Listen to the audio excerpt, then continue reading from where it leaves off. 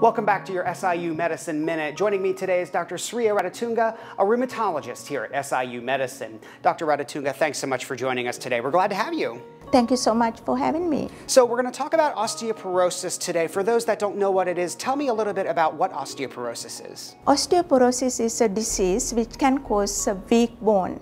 Patients with osteoporosis can have fractures without any significant fall or trauma.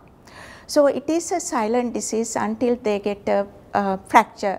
It is different from osteoarthritis, which is the common arthritis condition that can cause pain and stiffness in the joints. So since it is painless, it is called silent disease.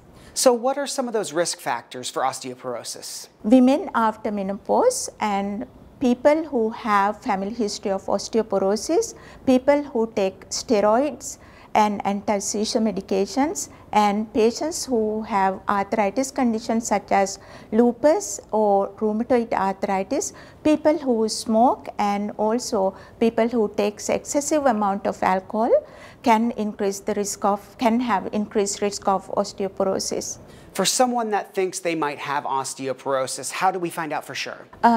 There is a test called bone density scan. It is a simple X-ray. By doing so, you can make the diagnosis of osteoporosis. How can someone that thinks they may have it help to keep their bones healthy and strong? If you take enough calcium and vitamin D, if you take yogurt, green leafy vegetables and seafood and the milk, those food items can increase calcium and vitamin D.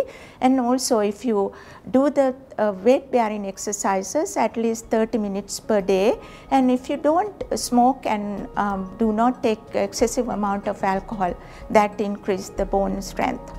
And can osteoporosis be treated? Yes, there is a common medication we use, bisphosphonate, and also there are other varieties of medications available to treat osteoporosis as well. Dr. Ranatunga, a rheumatologist here at SIU Medicine, thanks so much for joining us today. We really appreciate it. Thank you so much for having me again.